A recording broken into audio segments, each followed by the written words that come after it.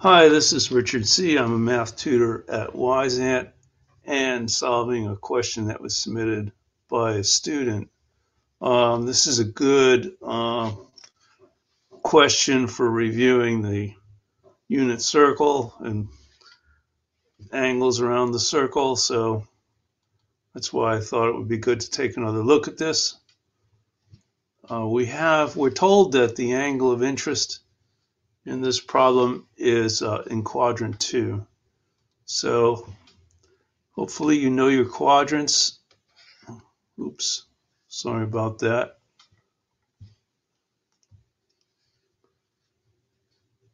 Okay, let me get this to move back. Here we go.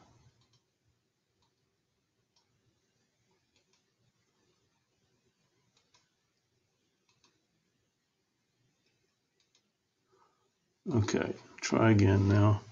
Okay, so here we have our 4 quadrants. It's quadrant 1, 2, 3, and 4. We're told the angle is in quadrant 2. And so right away we draw our triangle, our right triangle in quadrant 2. Now this is going to be, the x value is going to be negative, and the y value is going to be positive here in this quadrant. We're told that the cosecant t is 3. Well, the cosecant is just 1 over the sine.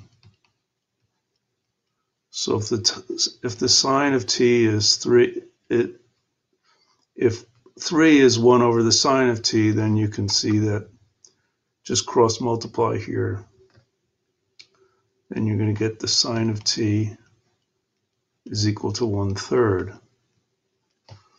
Then you have to remember your SOHCAHTOA.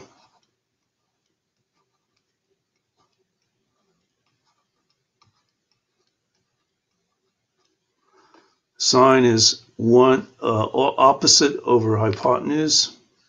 So the opposite is 1, the hypotenuse is 3. Now once we have this is our angle T. Once we have this, we can do anything we want with it. We'll come up with all the trigonometric functions for this angle. But first we need this leg here. And so we're just we can call that x if we like. And we'll do Pythagorean theorem. So 1 squared plus x squared equals 3 squared. So x squared is 8.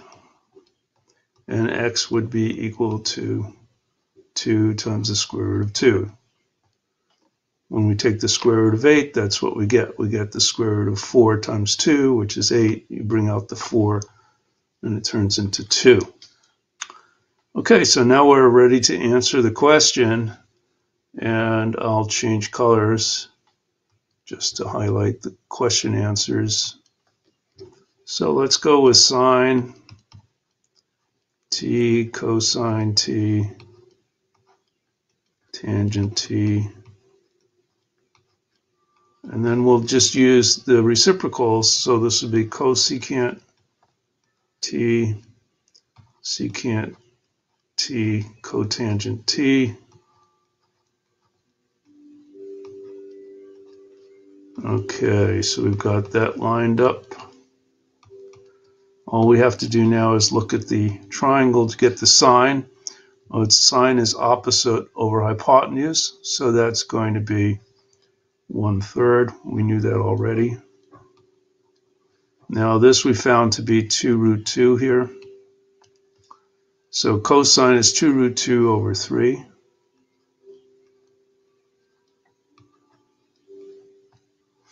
Okay, so it's adjacent over hypotenuse.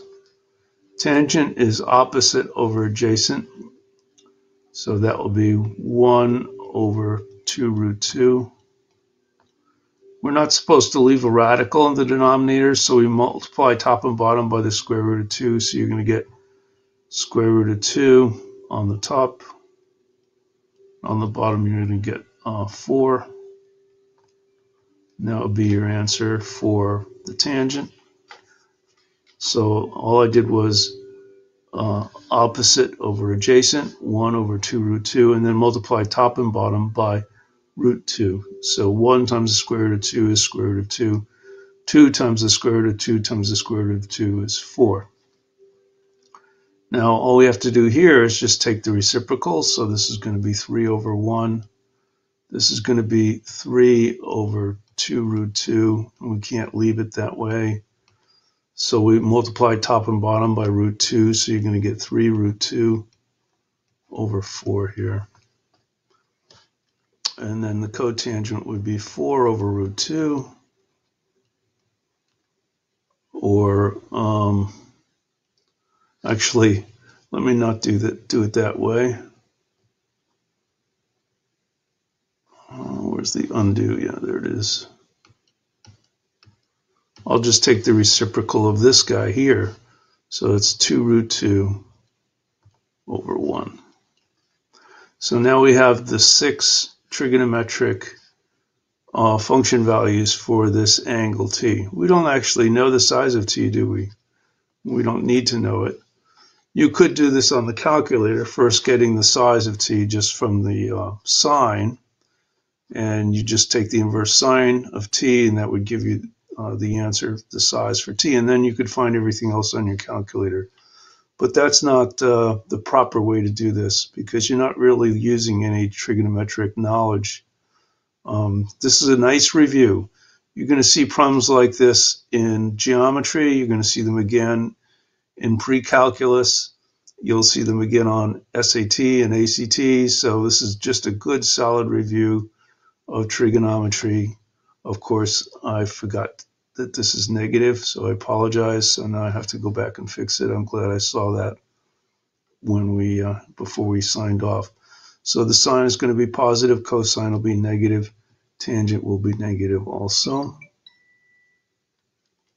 Likewise, this will be negative, and this will be negative. Sorry about that. So I'm glad I saw that before we ended this session. So that's it. That's all looks correct to me. So that's it for this problem. I'll see you next time. Bye-bye.